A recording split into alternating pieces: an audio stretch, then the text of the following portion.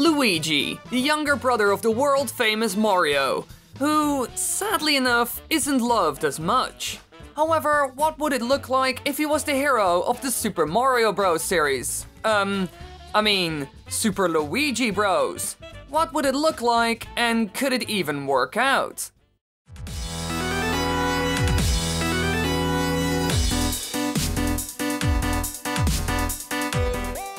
Now, we have seen Luigi as the main character in a couple of games before. For example, Luigi's Mansion, New Super Luigi U, and Mario's Missing, of course.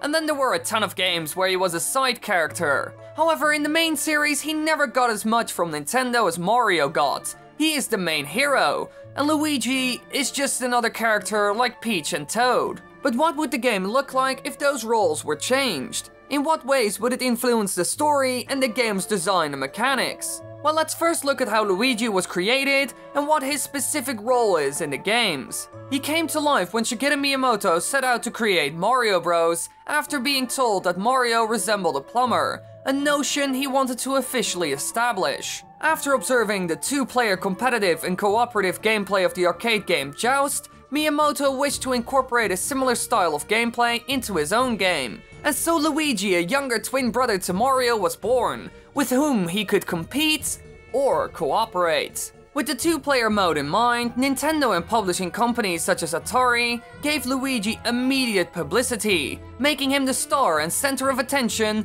in many advertisements for the game. So the only reason why they created him was to give Nintendo the option of adding a two-player mode into the game. There wasn't really a reason to add him from a story perspective, since they made him a simple palette swap and gave him no backstory at all. Now, since his debut in 1983, Luigi has been constantly developing. Gameplay differences between him and Mario were first seen in Super Mario Bros. The Lost Levels, which have been carried over into future games and have become the standard for the character. After spending years as a palette swap of his brother, Luigi has consistently been given his own graphics since Super Mario Kart in 1992 to match his official appearance as Mario's taller, younger brother. So they did add a whole lot to the character, however, not a whole lot compared to Mario, and also he didn't get as much attention.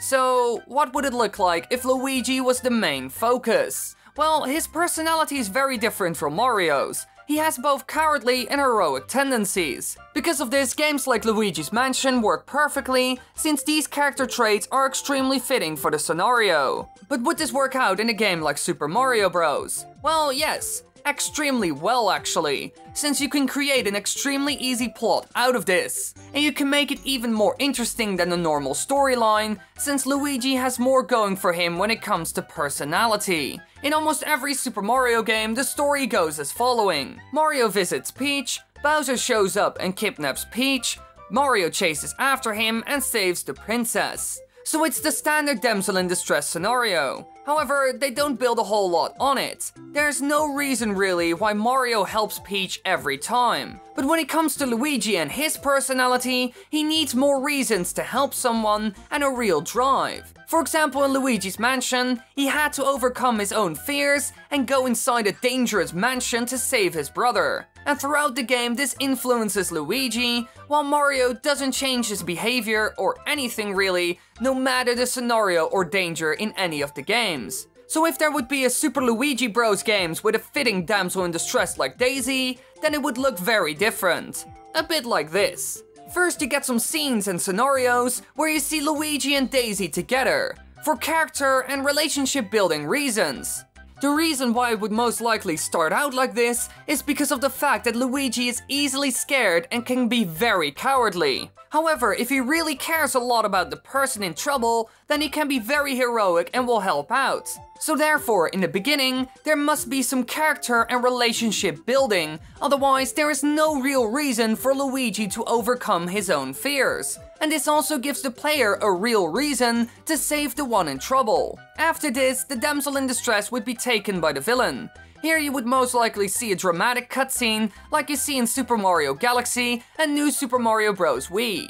Now the third and final part, Luigi's great adventure to save Daisy, and here he would constantly struggle to overcome his fear and have to really focus to get there. A bit like in Luigi's Mansion. All it takes is some cutscenes and some little scenarios in between that show how he feels and his mindset. A good example of this in Luigi's Mansion is him humming the music in a nervous way, or him screaming Mario's name. All of this would lead to a way more interesting and deeper story than the one seen in Super Mario Bros, and this is mostly because of Luigi's character. And we could even see new villains like King Boo, his arch nemesis. Maybe even a game where Bowser and King Boo work together. It would certainly open the door to more possible plot points for the series. Another good example is the heated rivalry between Luigi and Waluigi, sharing bad chemistry in all the games they appear in together and acting hostile and rude towards each other. There are a lot of options here. However, what would it look like gameplay-wise? Well, here the controls would feel a bit different. In some of the games like Super Mario Bros. 2, he can jump higher than anyone else,